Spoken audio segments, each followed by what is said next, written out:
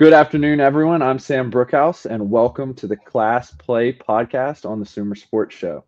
As we did last week, the Class Play is going to focus on the top quarterbacks in this year's draft. And this week, our spotlight is on the quarterback currently rated at 3 by Grinding the Mocks, Drake Maye. This podcast will again be a companion piece to our written series, Tour of the Top 4, which you can find on sumersports.com. And our article regarding Drake Maye will be coming out later this week, so make sure to keep an eye out for it. Joining me again, we have Seth. Tell us what's new, man. I'm just excited to be back here with the trio again. You know, Ben coming back and joining us is like a star player coming back from injury for the playoff push. Ben, he set you up well. How you doing, man? I mean, I think he set me up a little too well, but no, I've just been vibing. Like I said, it's good to be back. I've just been checking out the Sumer Sports NFL Draft Guide right now. I've been watching old Jake Locker highlights, so it's been great. I would say, to be honest with you. Speaking of the Sumer Sports Draft Guide, you can find that on sumersports.com right now. A lot of hard work went into that, especially by who we have here. Tell us more about the draft guide. Yeah, I mean, the draft guide was really fun to put together. I hope that everyone enjoys looking it over. Basically, what we did was we partnered with our friends at StatsBomb. They gave us some advanced statistics on 2023 for all of the top draft prospects. So we did quarterbacks, wide receivers, running backs, and tight ends. We have a bunch of, pretty good data in there from what they did their last college season. And then we also have 2024 projections. So what we think they're going to perform at from a fantasy standpoint. So, you know, if you're a dynasty manager, if you're a general fantasy football player, or even just like a fan looking to learn more about those positions in particular, like I think the draft guide will be really fun for you to look at. Awesome. And I can say it was a big part in me preparing for this podcast, and it should be a big part for the audience to prepare for the draft. A lot of great data in there, a lot of advanced analytics, fantasy tools, just pure knowledge tools. I encourage everyone to check it out. And as always, if you're on live with us on this podcast, be sure to comment, subscribe, share, and follow along. So before we start, Ben, you're rejoining us.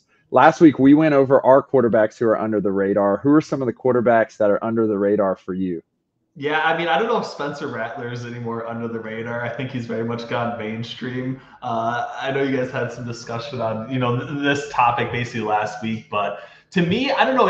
I think if you're looking obviously towards the end of this draft class, like I think the one guy who, and take this with a grain of salt because I was somewhat intrigued by the Deron Hall selection of the Minnesota Vikings last year, but I think Keaton Slovis is actually kind of at least a guy who maybe fits this idea of what we're going to discuss with Drake Maye later on. It's like an early breakout year as a freshman. Obviously, a lot of that was, the situation that he found himself at USC. But I think even given his like really weird career arc, and he doesn't necessarily have like a ton of arm strength, I think given the right offense, the right sort of situation, he's a guy that could at least be a somewhat productive fill-in type quarterback at the NFL level. And I'm not sure what exactly teams are really gravitating towards in their selections of guys, but I think if you're looking for more of like a back-end type starter, Keaton Slovis is the option. If you're looking for a guy who could turn into a legitimate franchise type quarterback, then I think the only option is really Joe Milton at this point in time. So those are probably like the two that I think probably warrant like some sort of discussion just based on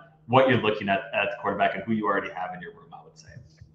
Yeah, with Slovis, it'll be interesting again to follow along, given that he's another one of these transfer quarterbacks, who have been in multiple different systems. And maybe if he finds a bit of consistency, catches on with the team as a backup or someone who can show up in camp, it'll be interesting to see how he progresses.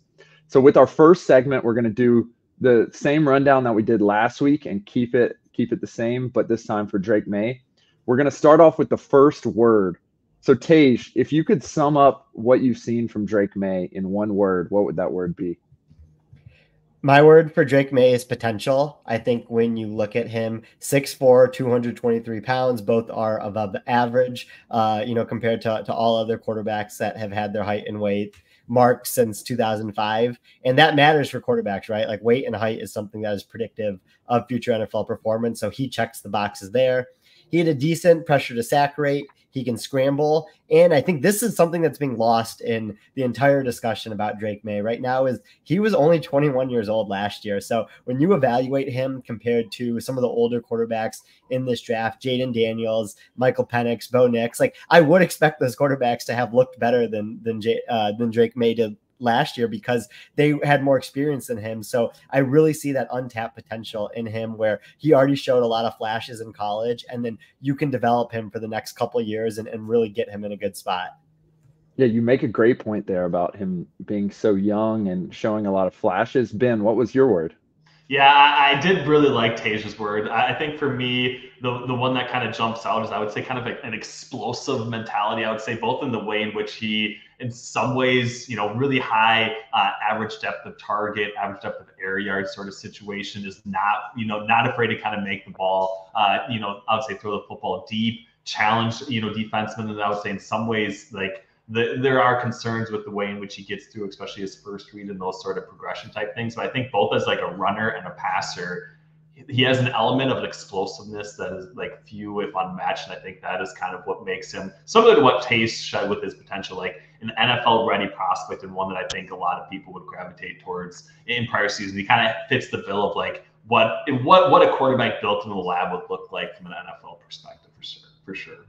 Yeah, I have to agree with that in terms of being built in a lab and being kind of just a guy that NFL scouts would want to see, play at the next level. And kind of your archetype would be a bigger guy that has a little weight on him and can throw and run a little bit at this point. I think that's kind of the ideal. And that's why the word I went with is traditional. He's a traditional prospect. He's a guy that went to one college, sat behind an NFL quarterback his freshman year, started 2 years, was pretty productive. And he's a big guy. He's 6'4", 6'5", in the 220s, obviously a little bit more room to fill out, but he has that quarterback body. He has a big arm. He's a weapon on the ground. He can make some highlight throws. But then when you look at kind of the progressive nature of where we're going in football, you look at the advanced analytics, you look at some of the intangibles that we can now quantify a little bit better, and we're working to quantify even more. He's not as great. I mean, Tej mentioned some of the stats that he's not ideal on, and I think we'll get into that more here as we start talking pros and cons. But you just look at the guy, and he's kind of a traditional guy. I think in the 90s or early 2000s, he probably would have been a lock for the #1 pick just given his size. But now that we kind of have a little bit more information, particularly due to all of our hard work at Sumer and some of the hard work that's been done in other places, there's a little bit more question on him. And I think that's pretty interesting. So as we move into kind of why those questions come about, there's no two better people to ask about like the analytical pros and cons of these players. Tej, give us the breakdown of kind of his pros and cons that you see. Yeah, so I think, one of his main pros is the sack avoidance that we talked about earlier. 18% pressure to sack rate, which was the third best out of the top 8 quarterbacks in this class. I also think, he was someone that was really aggressive. I know that North Carolina had an interesting situation last year with their pass catching group where Tez Walker had to sit out, the beginning of the season because of NCAA ruling. And then eventually he was able to come back, but didn't end up being as productive as they probably hoped. So, it's still encouraging to see Drake Maye have a pretty high adjusted air yards in regards to other quarterbacks in this draft class. And I think that also filters into some confidence that he has. Like he's someone who can scramble a decent amount. He has, he's someone who had a pretty high scramble rate, a pretty good EPA per rush when doing so. So like that ability to know that you can push the ball downfield, you can take off when needed, I think will help him when he gets to the next level. But there are some cons. His accuracy was something that was definitely lacking in 2023. He had only a 0.5% completion percentage over expected, which is the lowest of the 8 quarterbacks in this class. I'm also a little bit worried about elevating his surroundings. Like I think, he was someone that maybe didn't do a good job of helping his offensive line play at a level above what their talent level was. You could say the same for receivers. And, Bill Connolly had a really interesting point when he was writing an article about Drake Maye, where he pointed out that among the 126 QBR eligible quarterbacks in 2023, Drake Maye had the 10th best QBR against zone, but the 105th against man. So it's going to be really interesting to see how that progresses to the NFL. Maybe you chalk up his man performance to his receivers not being able to beat man coverage, or maybe that's something that is inherently difficult to him. So I'm curious to follow that when he plays in the NFL. Yeah, you listed out a great list there. And obviously, I think a lot of those, we look at kind of that UNC team. Obviously, it wasn't as much of a powerhouse as some of these other. JJ McCarthy was on, even like a extremely talented LSU team with some of the wide receivers that Jane Daniels played. Ben, obviously, you have a team that is potentially might trade up for Drake Maye. What are your kind of pros and cons looking at that?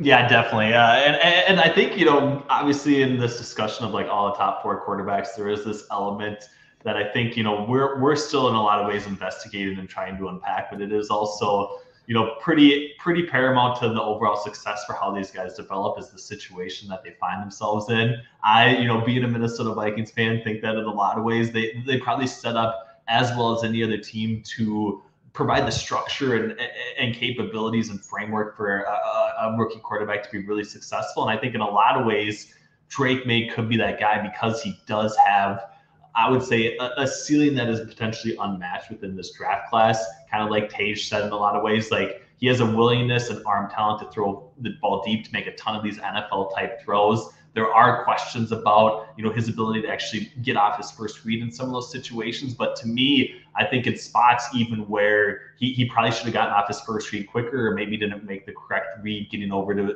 across the field. Like later on, even in some of those games, we did see him actually succeed in some of that. So I think there's like an element of growth based on his age that we are kind of tearing apart, just a couple seasons where he was, a freshman and then a true sophomore and true junior playing.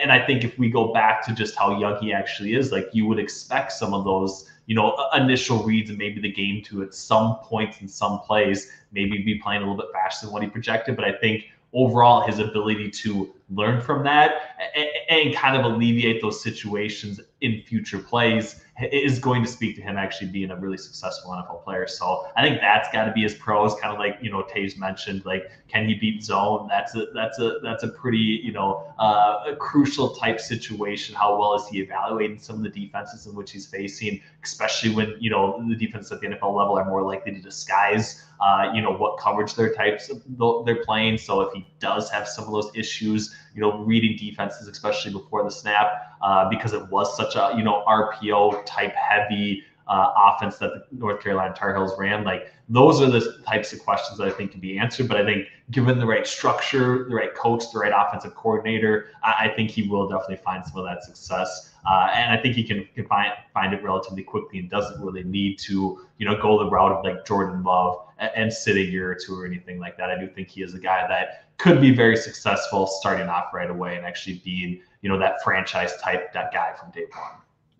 Yeah, I think y'all both did a fantastic job of talking about how much potential this player has and that he's young, so he may reach his potential. And I think one of those kind of growth standpoints that you can see is, his first year as a starter, he was at the bottom of, ESPN's tracking of EPA loss due to sacks. Like sacks really hurt him his first year as a starter.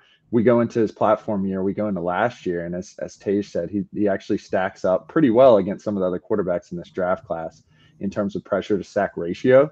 And so understanding that growth is definitely a good sign and for the future, and kind of summarizes his pros when we're looking at the ability to take that big time throw ability, package it with potentially better accuracy in the NFL as he progresses. You just look at the cons, and interestingly, it seems kind of like a flip of what JJ McCarthy was. We talked about last week, where JJ McCarthy, we're pretty sure about the intangibles. Obviously, some of the reads and progressions we need to see at the NFL level, because Michigan obviously was running the ball a little bit more of a power offense. But, you say this guy's a winner, this guy is a leader, et cetera, et cetera, et cetera. We don't really necessarily know that about Drake Maye, and really what is driving his value is his, physical nature, his ability to fit in, fit in throws into tight windows and kind of the more traditional stuff rather than the intangibles and the analytics. And so I think a lot of that will come together as we kind of move forward. And obviously we've all done the research here. Tage, what would you say the most intriguing game that Maye played is for you? Yeah, I do think it was the game he played against Duke, pretty late in the season where you have this double overtime game and he passed 41 times in that game. He rushed another 9 times. All 50 of those plays combined added a total of 22 EPA. So like we talked about with JJ McCarthy last week, where it's like, yeah, like we shouldn't knock him for having such low usage rate, but like it does add more uncertainty into like how he's going to handle a high usage rate if he has to do that in an NFL game. Like we saw that from Drake Maye multiple times. And I think this Duke game was a good example of that, where he got the ball down 3 with 41 seconds to go, was able to lead a game tying drive, ended up winning in overtime because Duke ended up missing a 2-point conversion. So you saw a very high volume, high efficiency game from him. And I think that even though there were times in the game where his accuracy was spotty, that's more of an embodiment of, what he's like as an overall prospect. The highs were really high in that game. And I think that is something that you can carry towards you as you go into the next level. Yeah, that makes a lot of sense. Ben, what was an interesting game that you saw?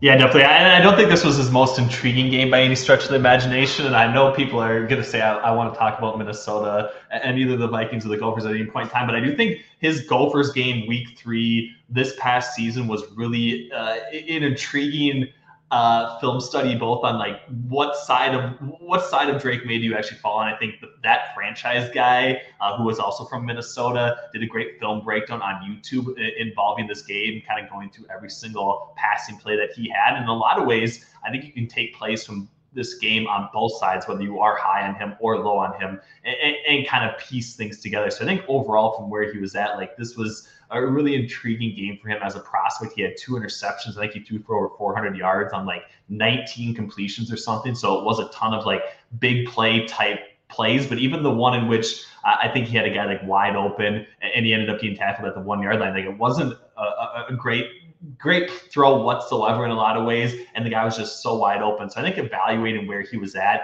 had the 2 interceptions, kind of like I said, one was from a lack of maybe handling pressure, which do you kind of put on him? I know he was behind a pretty bad offensive line at North Carolina, but I think in some ways he needs to be aware of that. And then another interception he had was just like a really flat ball, and the defender made a really good play. But there were definitely some flashes, and I think early on, especially with what the franchise guy focused on with this game, like there were reads early on that he missed, and North Carolina kind of went back to some of those plays later on, and he actually hit probably the correct second or third read on a deep post play, which was kind of like the perfect throw. And he did have a number of other plays that I would say kind of speak to his ability to make these NFL level throws. And I think overall against what I consider a pretty good secondary from the Gophers, like they kind of ran away with this one. And although, it was only on 19 completions, it was this like big play, explosive type potential that Drake Maye kind of flashed. And I think overall that was the one that, made me a pretty big believer in what he could do. Obviously some misses, but again, I think from an age standpoint, like those things are very much correctable, and we did see him kind of handle that even throughout the course of that particular game as well.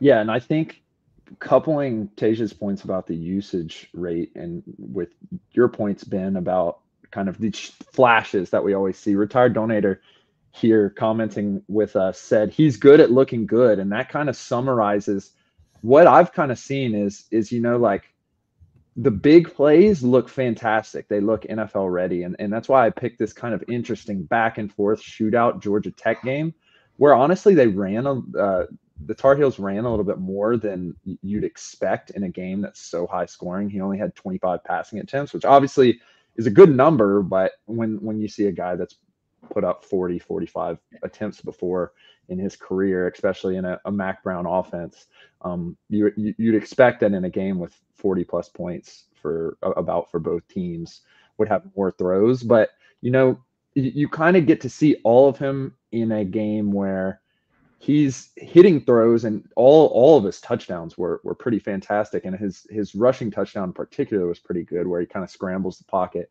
sneakily is dangerous on the run and scores a touchdown. But there's a lot of misses, man. I think he probably missed another touchdown where it looks like it goes in between the guy's hands, but he's not necessarily throwing to his number 1 or 2 receiver.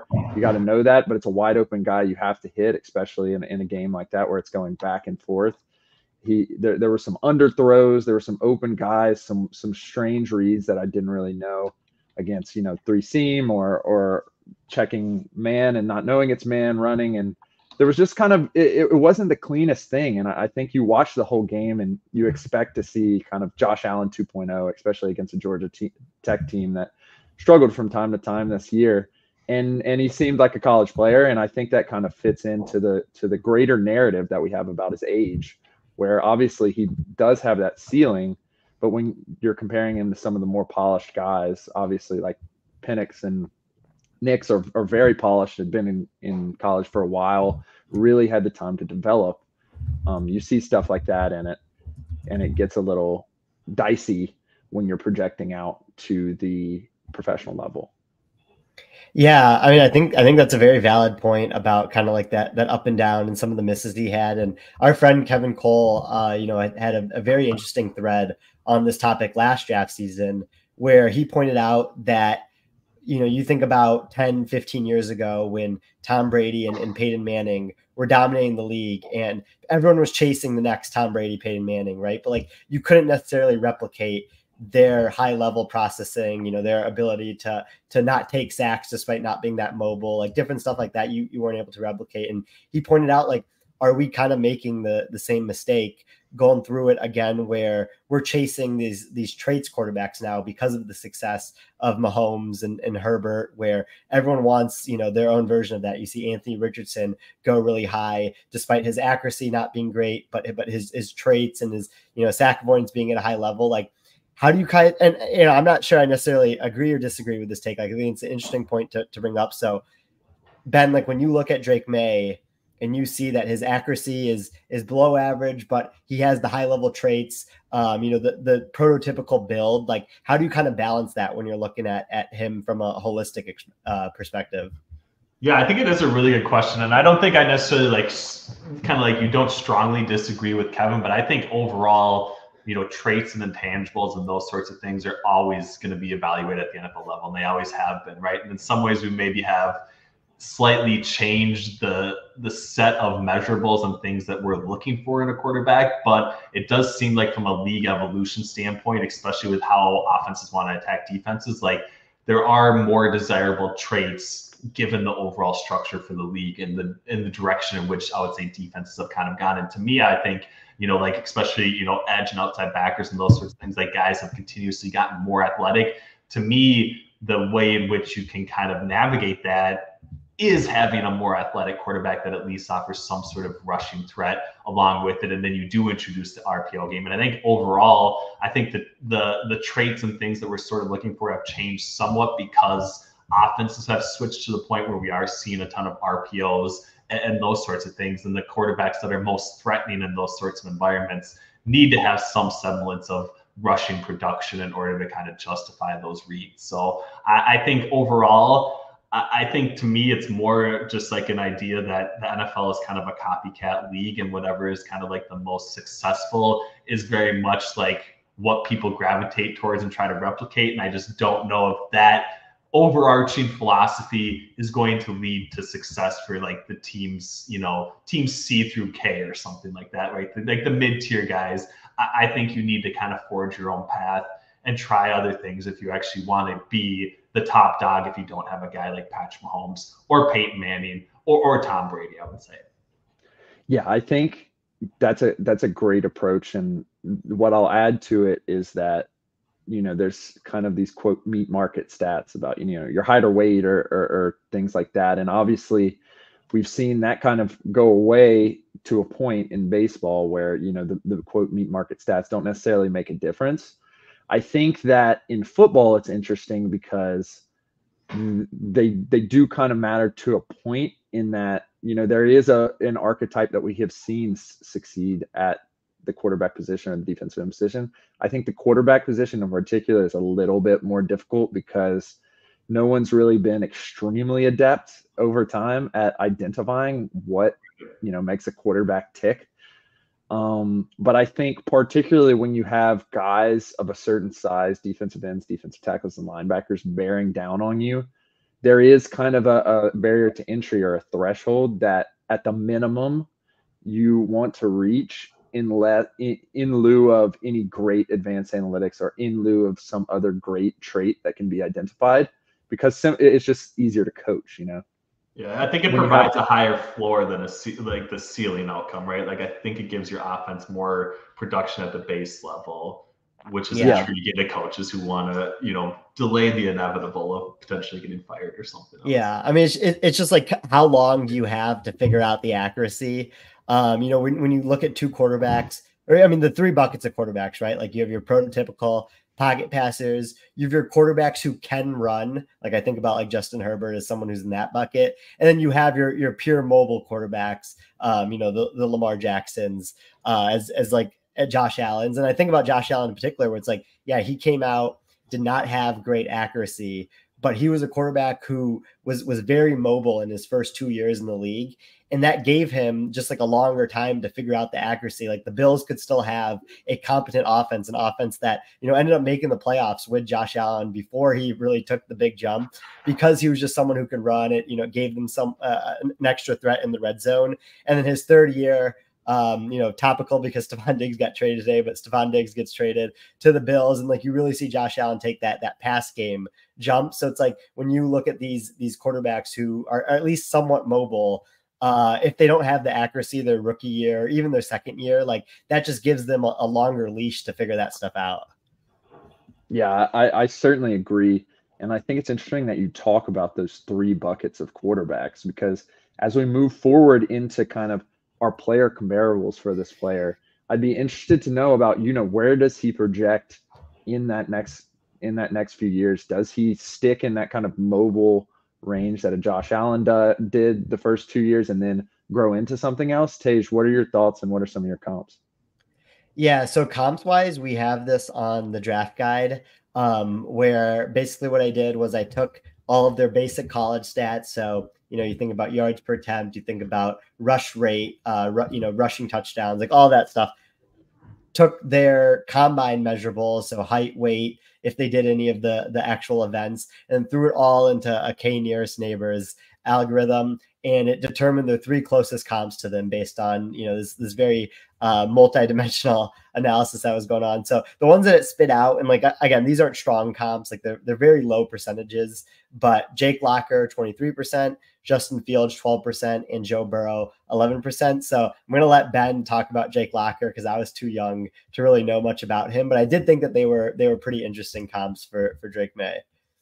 Yeah, I would say as someone who, and I should probably, turn in my evaluation card in this, but the Jake Locker year was the same year that the Vikings took Christian Ponder. And I was actually like fully on board with the Vikings taking Jake Locker. And I think in a lot of ways, like this comp for Jake Locker with Drake Maye does kind of make a lot of sense to me. I think, where he was at from a college standpoint, like he did have the big arm. He could rush the football, number 8th overall pick, basically. Like he was a guy who probably didn't land in the right situation. But I think if you have Jake Locker land in the right situation, there are simulations where he ends up being a relatively productive NFL quarterback. So I actually don't mind that comp. I did think it was also interesting, like splitting the difference between Justin Fields and Joe Burrow was like interesting to me, that it was those two guys that kind of popped up from another comp according to our, your math. But to me, when I watch Drake, it is like some semblance, and I know it's going to be a somewhat popular take, and Sam already mentioned it, but I do see some Josh Allen, maybe not quite as dynamic from a rushing standpoint, but I think with his sack avoidance and the way in which he could at least get ahead of the pass rush, I think that was kind of like where I'm really intrigued with his rushing upside. And I think that's kind of the piece that I really see with him and Josh Allen, outside of just, the arm talent and the willingness to kind of make every throw. So I think in some ways, the trajectory, obviously a little bit poorer accuracy, high ADOT, kind of like we said, average depth of target over expectation, as well as what you can find in the Sumer draft the draft guide as well. You can kind of see he ranks really highly in that. That's something that Tage put out. So I do see some Josh Allen. I think there's an upside case there, and I think the downside risk, with Josh Allen is very much a Jake Locker type. So I do think those definitely fit with where I see Drake Maye and his potential range of outcomes for sure. Yeah, I'm glad you brought up the Josh Allen thing, because when I came in and decided to put a closer eye on Drake Maye, I was kind of expecting, given, looking at his numbers, looking at his height and weight, kind of the narrative that he's the best physical quarterback in the draft right now. I was expecting to kind of lean more to that Josh Allen comp and say, like, his ceiling would be Josh Allen. And it was kind of tough to gauge. I didn't love it as much as I wanted to when I really started digging into the film. I think a lot of people have said that he's kind of like a smaller Herbert. I think that makes sense in terms of like the college career arc. Playing and starting and being highly rated for 2 years. And then obviously as we move towards the draft, kind of slipping, at least right now, he's slipped from, a guy who is basically locked to go 2 to now he's more likely to go 3. And there's questions about whether someone may trade up and select JJ McCarthy, and what does that do to the quarterback market. So I can understand that. I think Herbert is a little different. I think you mentioned the bucket about guys that can run. I think they both kind of fit there. When I was thinking about what he projects to in the pros, I think like a Ryan Tannehill kind of makes sense, a guy who the team probably leans a lot more on his mobility than probably makes a ton of sense, but is effective in an offense where that's run heavy and a structure that's really good. And I think that's kind of the best comp given his height, weight, athleticism, in terms of a guy that's in the pros right now, and in terms of what, on the average sense, we may be able to see from Maye going forward. I actually really like the Carson Wentz, Ryan Tannehill comps, because again, like the bucket that I just talked about a couple minutes ago, it's like, yeah, you have your quarterbacks who will pass most of the time, but they can scramble when needed, and they can be pretty effective at it. Like, they're not just complete statues back there. And I think like he fits that type of quarterback where, like, even you think about like Wentz, especially when he was still good, it's like, yeah, like that's someone who had the size and the weight to actually like take a hit or two and maybe break a tackle when he was scrambling. And like, I think Drake Maye could do that. I know he did that at UNC from time to time. So like maybe he can translate that over to the NFL. Yeah. So we talk about that fit, and Ben, this is your time, man, as Vikings expert number one, the number one Vikings expert on the internet, Ben Brown. Obviously, the Vikings have those 2 picks. They're looking perhaps to trade up. May be the target. What are your thoughts on how he fits with your Vikes?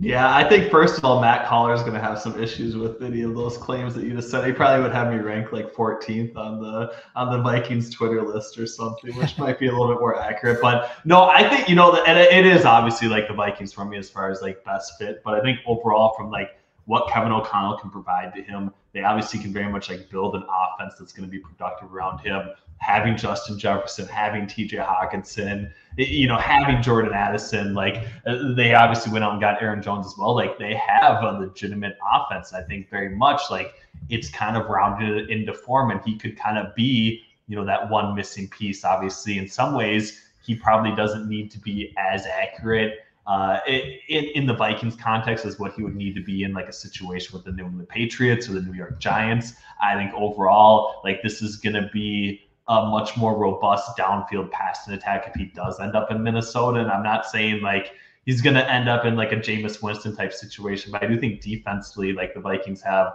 a ton of holes and a ton of issues that they need to get right. And they are going to play some explosive games. And you could kind of see, Drake Maye in a similar fashion to what we saw with Jameis Winston, in Tampa Bay with the receivers that he had, leading the league in passing yards for like a 10-7 type team. Like, I think that's kind of the direction I see in which he could be most productive for these first 2 seasons. I very much think that it has to be, from a Minnesota Vikings standpoint, they have to be very much like the ideal landing spot for him for sure. Yeah, that makes a lot of sense. And we mentioned the Vikings. I think there was an interesting thing that me and Tage were talking about earlier this week about how, he technically would be the best fit for any quarterback. And there's a chance that if the Vikings do end up trading up for a quarterback or sticking and taking a quarterback a little later, he may end up being the best quarterback selection just based off of the infrastructure. So Tej, what do you think the kind of fit is there, and who else do you think he may work on? Yeah, I mean, that's a great point by you about the infrastructure, by the way. Like, you think about nature versus nurture, and if you believe in nurture when it comes to how well you can support a rookie quarterback, like I think that the Vikings are definitely one of the top teams to do that, like Ben mentioned. I think I'm going to throw out like the other obvious one here, but like the Commanders, I think would work with him, right? Like, you think about when you look at what they have already at wide receiver between Terry McLaurin and Jahan Dotson, and what they can provide from like someone who wants to push the ball downfield and true like ball winners that can work in the intermediate and deep range. Like, I think that would work out really well for him.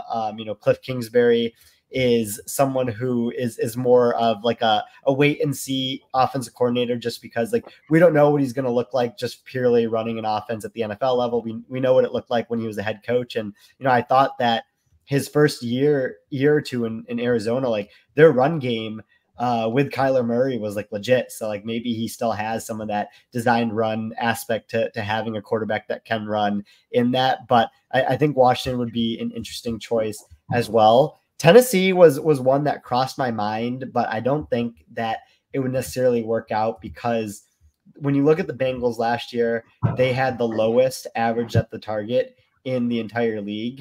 And, I think Drake Maye is someone that's going to want to push the ball downfield. So with Brian Callahan coming over to be the play caller, like maybe they do roll with Levis, who actually, funny enough, had the highest ADOT in the league last year. So it'll be interesting to see how those styles kind of clash, but that could be a potential option for the Titans as well, if somehow Drake Maye gets past like the third pick or something.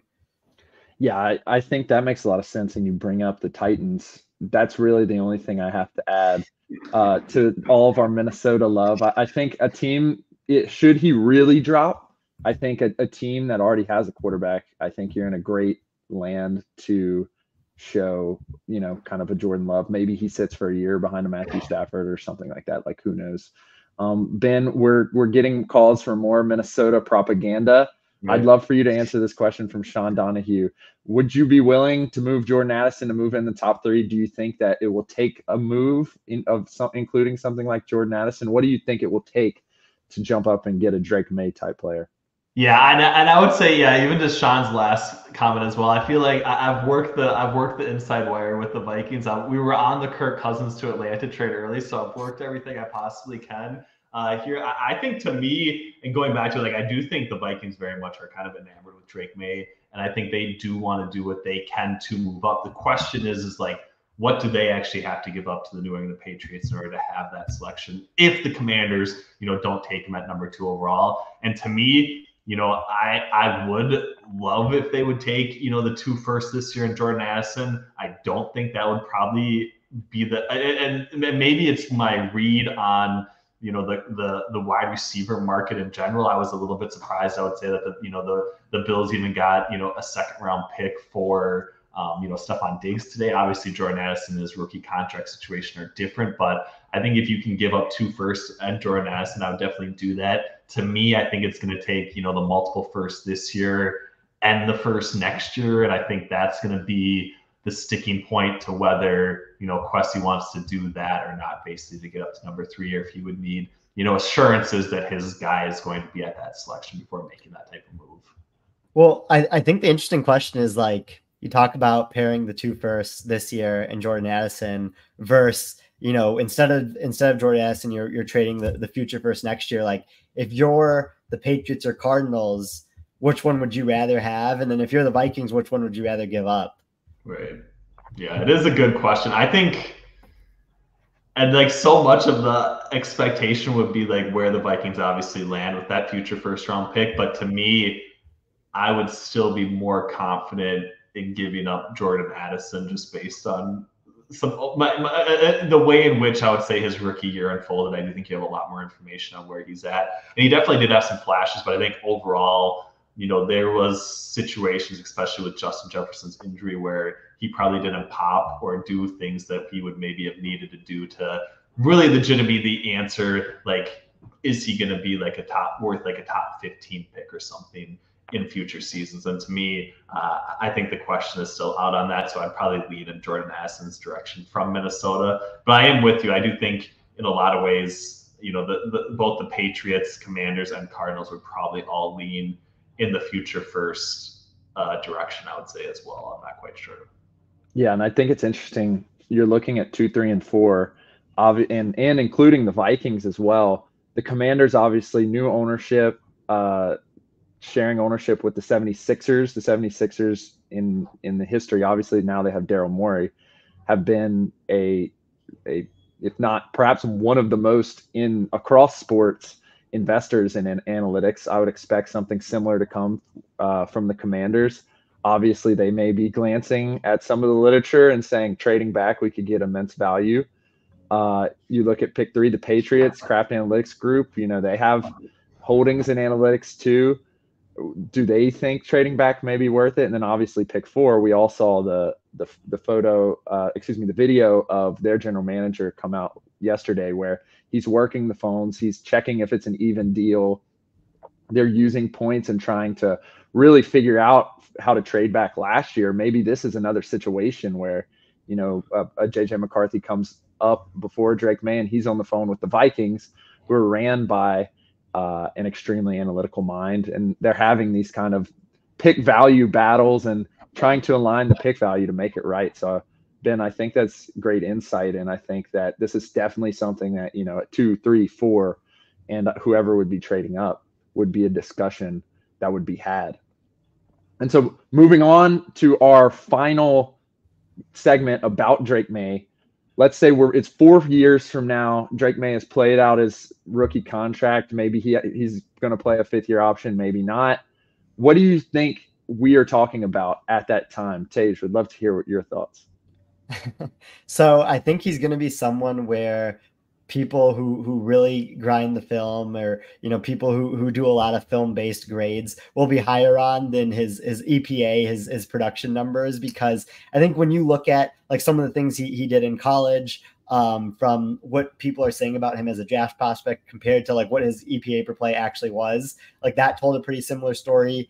We're going to see what situation he ends up getting drafted into, right? Like obviously we talked about the Vikings. Like I don't know if this will necessarily hold true for the Vikings, but maybe some of the other teams in that top 5, top 10 range it'll take Drake Maye a little time to get the infrastructure around him to really to have a top 10 production, but he could still continue to put out top 10 film and be in that kind of like Trevor Lawrence, Justin Herbert area where like when you watch him, it looks good and it always doesn't show up in the stats. Yeah, that makes a lot of sense. Ben, what are your thoughts?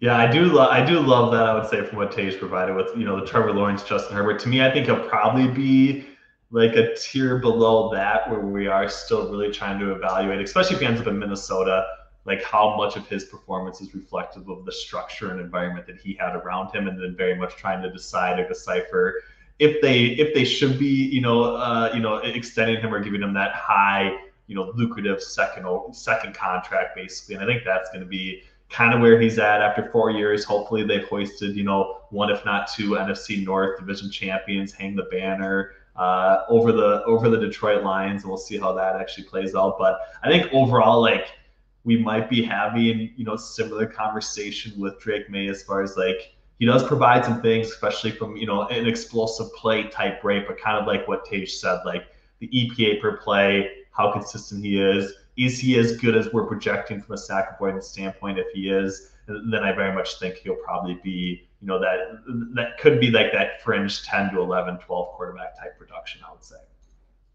Yeah, and I agree with both of your standpoints. And Sean has an interesting point in the comments here about in 4 years, the Wilfs will have a new wing built at the practice facility for all the Lombardis. I think this represents an interesting edge case that I think out of all the players in the draft, Maye is probably the most likely to fit in, obviously.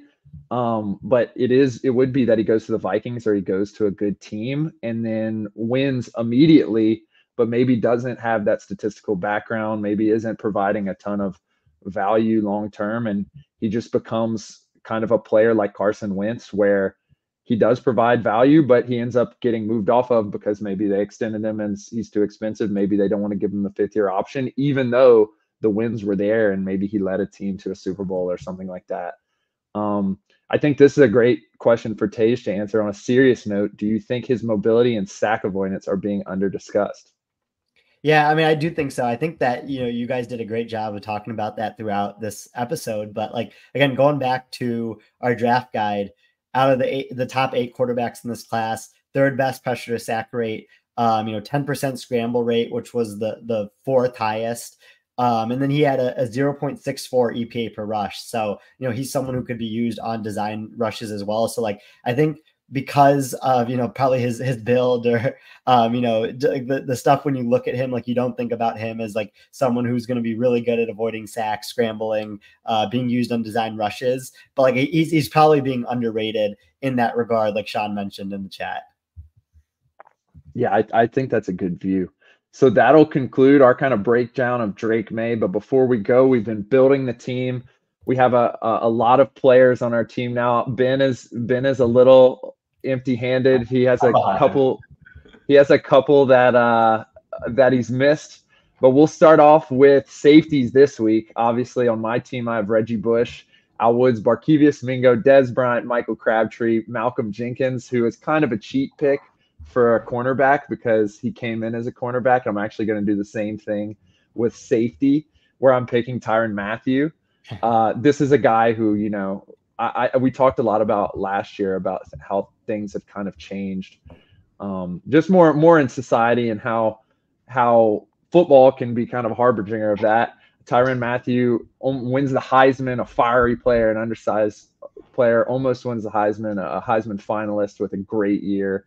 Then the next year is expected to be a Heisman finalist again at kind of a nickel safety, which at the time wasn't extremely used across college, and then obviously gets arrested for I think it was marijuana charges, ends up getting suspended for a whole year according to NCAA rules, drops extremely to I think the 3rd or 4th round, and then obviously comes in, has had a really long and really successful career across the Cardinals, the Texans, Chiefs, and the Saints, where he is now.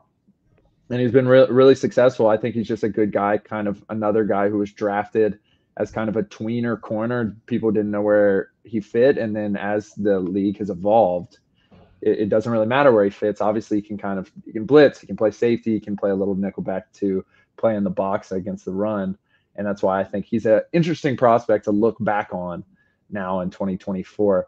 Tage, what are your thoughts?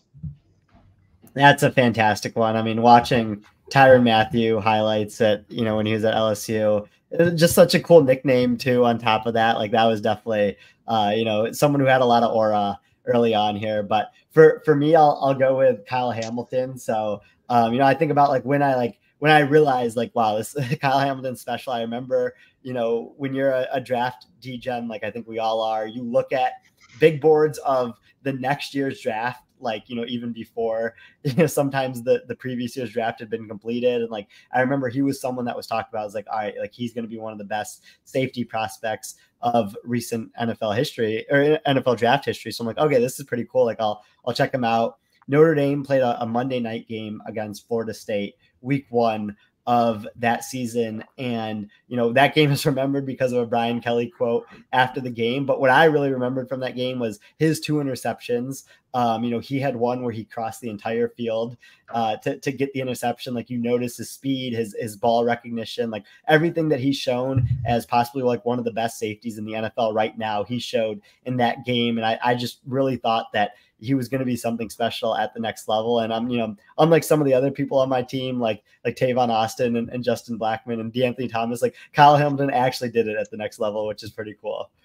Yeah, I was lucky enough. I was at Notre Dame working, getting my master's that year, and he was an interesting prospect because of his size. And but I guess despite his size per se, he could really play every 2nd or 3rd level defensive position, and that has obviously translated really well to that dangerous Ravens defense. Ben, on shorthand, you're going with an absolute ringer here. Who are you picking?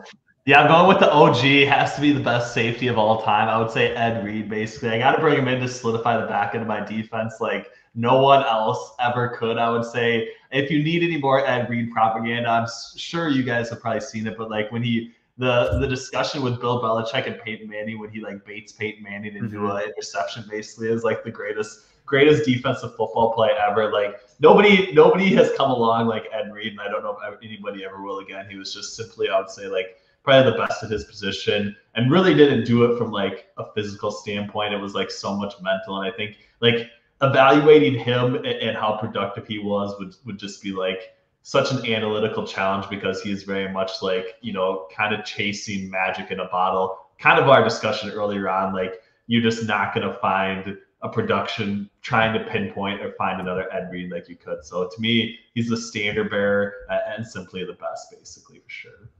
Yeah, we like Sean tuning in here with his class play pick. Bob Sanders, another legend. I think I'd have to pick Ed Reed over Bob Sanders. Ben, any thoughts on that? Yeah, I think so. I think so too. I don't know. I'm partial to Ed Reed. I might be showing up next week with an Ed Reed jersey, so we'll see what happens. Great. Well, thanks, guys, and thanks everyone for tagging in. Before we leave, I know we're all kind of working on some other things. Tage, what are you working on? What should people keep an eye out for?